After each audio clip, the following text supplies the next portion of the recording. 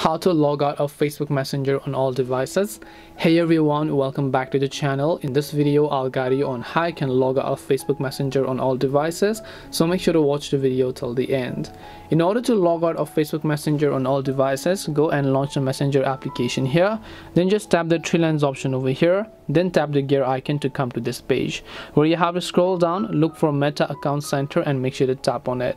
As you tap on Meta Account Center, just tap on personal details there. Otherwise what you can do is just go to password and security.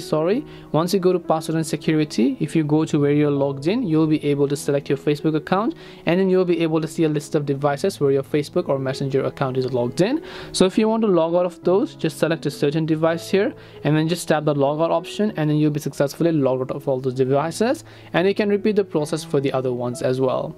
And this way you'll be able to basically go ahead and then log out of Messenger on all devices. Hope this video was helpful. If you have any questions, feel free to leave them down.